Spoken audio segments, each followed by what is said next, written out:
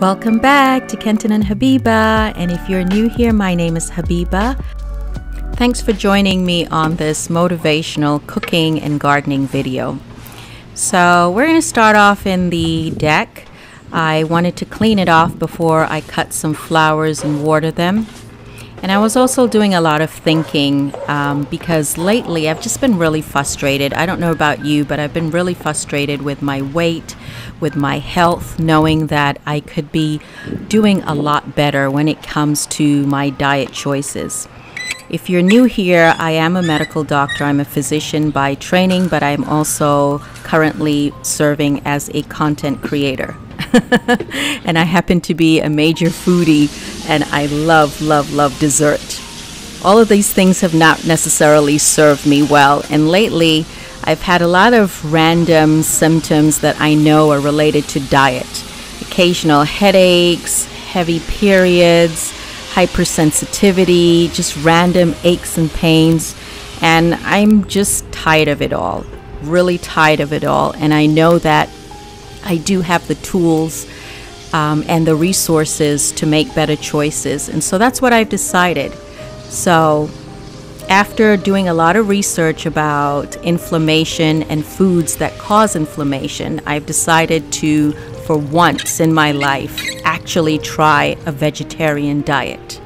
Now, in the past, I have, had vegetarian meals. I've cooked vegetarian meals, but I've never really been disciplined enough to actually stick with a diet for, days at a time, to actually go a week, 2 weeks on a vegetarian diet. And when I say diet, I don't necessarily mean restricting myself type of diet. I mean a lifestyle.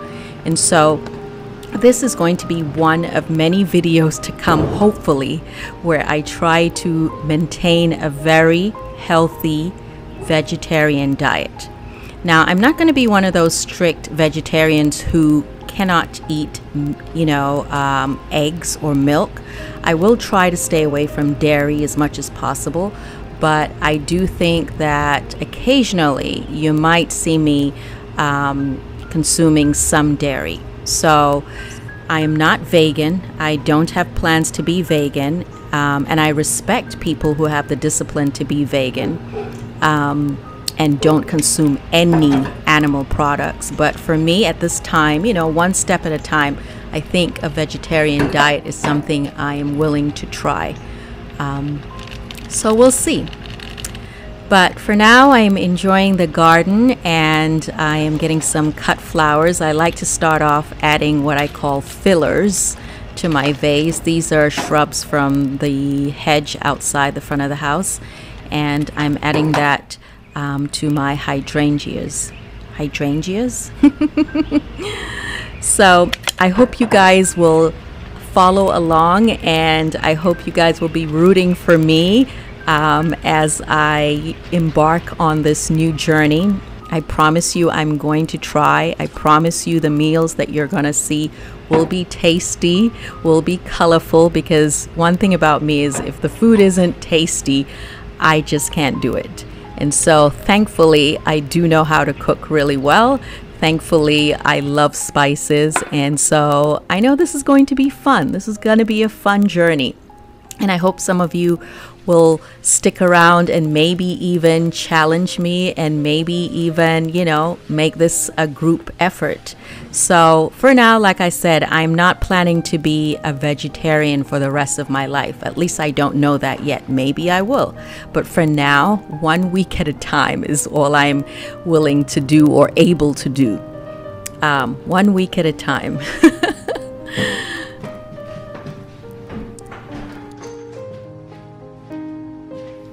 Don't you just love how flowers can lift the spirit up? Doesn't matter what kind of mood I'm in, it always gets better when I have fresh flowers. Okay, so let us make a salad. We're gonna make a giant salad.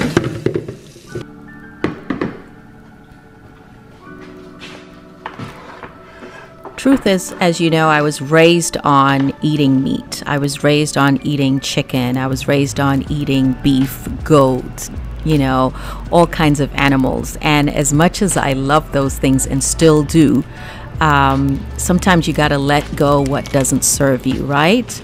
And so, as you know, also, I have had to go on a gluten-free diet because I was having some abdominal concerns. And as soon as I stopped eating wheat products or anything with gluten, my abdominal discomfort basically disappeared. And I've tested it on several occasions where I go back to eating gluten and the pain comes back. So sometimes you have to let go what doesn't serve you. And so for now, I think it's just something I have to do when it comes to letting go of as much meat or flesh as possible and trying to live a heavy plant-based diet. We've heard it over and over. We all know the more plants, fruits, and vegetables you eat, the lower your risk of heart disease, of high cholesterol, of cancer. And yes, there are exceptions. People will have those diseases. But the more plants, fruits, vegetables that you eat, the better your health, right? So we got to do better when we know better. Of course, don't forget to drink your water. Okay, let's make a big salad with our garden harvest. I also have some onions, some cucumbers, some tomatoes, some carrots, or a carrot, half a bell pepper, and some cabbage. I also have some organic spinach and green mix from the grocery store. So I'm just chopping the romaine lettuce that I picked from the garden. And what I love about a salad is that you can totally personalize it and add all the things that you enjoy. Romaine lettuce is super healthy, and I just love the crunch. But some people like butter lettuce, some people like iceberg lettuce more. What's your favorite? Okay, next is the spring onions. And these also came from the garden. They're high in fiber, low in calories, a good source of antioxidants, lots of vitamins. We have our cabbage. Some people don't really like cabbage raw, but I think if you finely shred it, it's actually not bad. You can also juice cabbage. And of course you can steam cabbage or stir-fry cabbage, which you will see later. Cabbage is really, really healthy, really good for you, and it's so inexpensive. It's just one of those things that you should try to eat at least a few times, a month if you can. Of course, some people have some dietary reasons, like if they're on certain blood thinners, their doctor may tell them not to eat cabbage along with certain leafy greens. So make sure you check with your doctor if you are on a blood thinner. I also have the orange bell pepper, and I love these because you can eat them raw. You literally can eat them raw. They're so tasty. They actually taste like fruit to me. But red bell peppers are the most nutritious. They have the highest levels of vitamin C.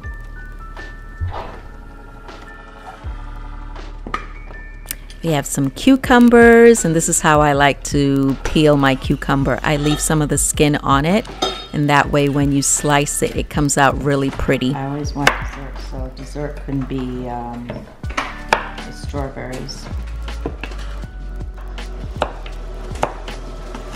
Cucumbers are so versatile. You can use them in salads, of course. You can use them in sandwiches. You can use them instead of, carbs. You can add dips to them or use them to scoop dips. You can use them as a face mask. You can use them in your cold water for a refreshing beverage with some orange or limeade. Of course, for a pop of color, it's always nice to add tomatoes. Although Maria, my daughter, is not a big fan of raw tomatoes. I guess she'll pick them out and put them to the side. But the rest of us love tomatoes.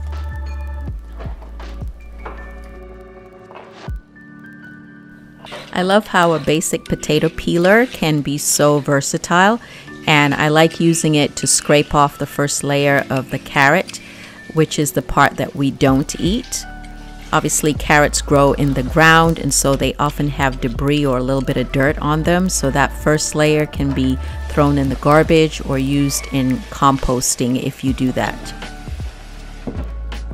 I cut off the tips, and then I start again with the potato peeler, and it gives me these long strands, and they're so pretty, and they give the salad a lot of texture.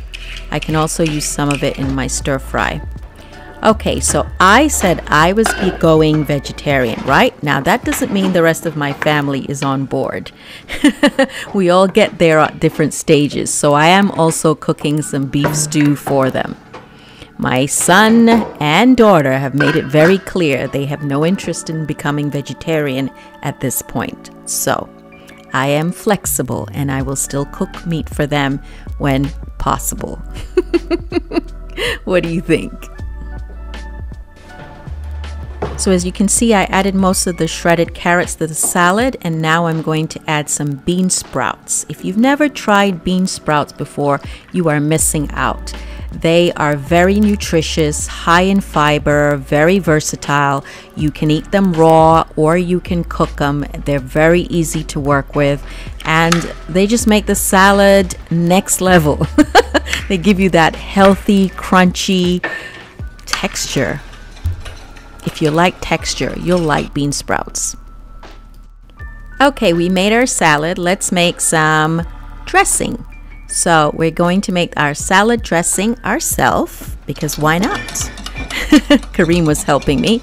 So we are using fish sauce, which you saw, some apple cider vinegar, some chili garlic sauce, some soy sauce, gluten-free, some sugar, some olive oil, and a little water, and also the juice of half a lemon. Okay, now it's time to use the stove. We're gonna make some stir-fry tofu and vegetables seasoned with curry. Yes, curry flavored tofu. So I have some soft tofu because Mariam had already opened a pack of this tofu and I wanted to use it all. But ideally, soft tofu is better for smoothies or puddings. And you're better off using very firm, extra firm tofu when you're planning to either stir fry or deep fry, especially if you want it crispy. Today I'm not gonna make it crispy, but I still prefer firm tofu. It comes in water, which you should drain off before using it. If you're not gonna use some of it, then put it back in the fridge with some water. So I cut it into cubes before putting it in a pan. So I'm going to season a little bit of oil with some onions. So not all of my onions, just a little bit of onions just to season the oil. And ideally I would have garlic as well, but I didn't have any garlic that day. So seasoning the oil just gives the tofu a little bit more flavor. As you know, tofu doesn't really have any flavor. It's a very clean taste.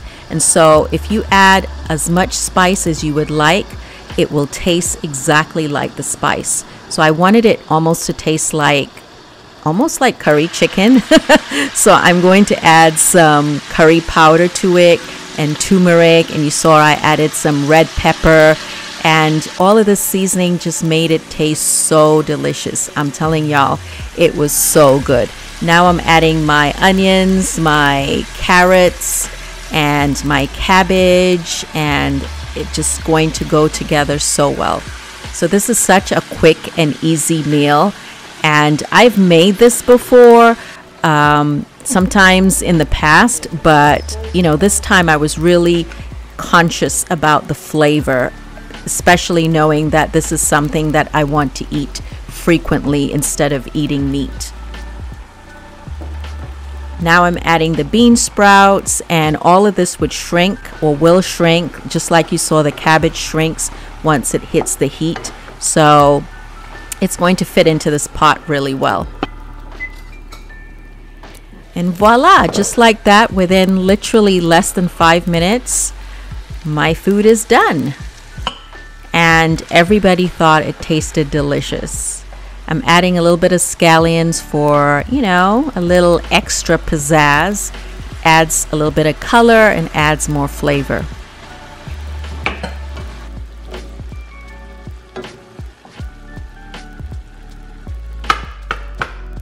You know we had to have dessert, so why not some fresh strawberries with some homemade whipped cream.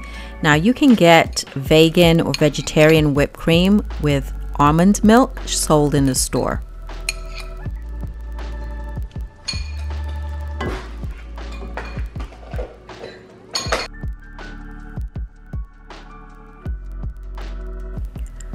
Along with the tofu and vegetable stir fry, I also had some leftover lentils that I added to the table. Let's not forget our salad dressing.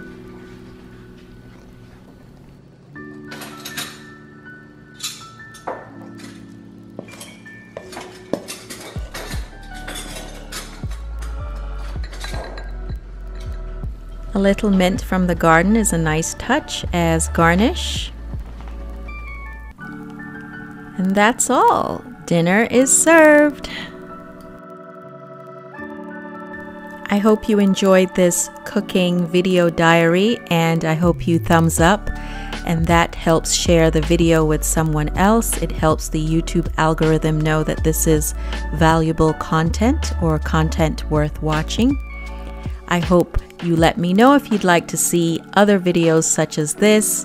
I will be doing a lot of vegetarian cooking, healthy cooking, and I'm sure it will be interesting and worth sharing.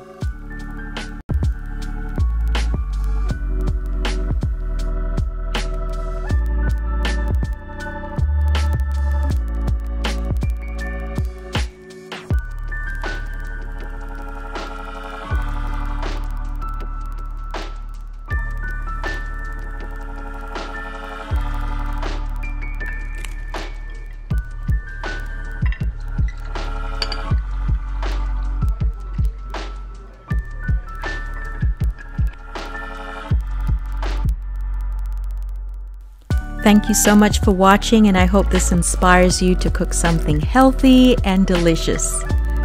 Bye! Go ahead and watch something else. See you Sunday!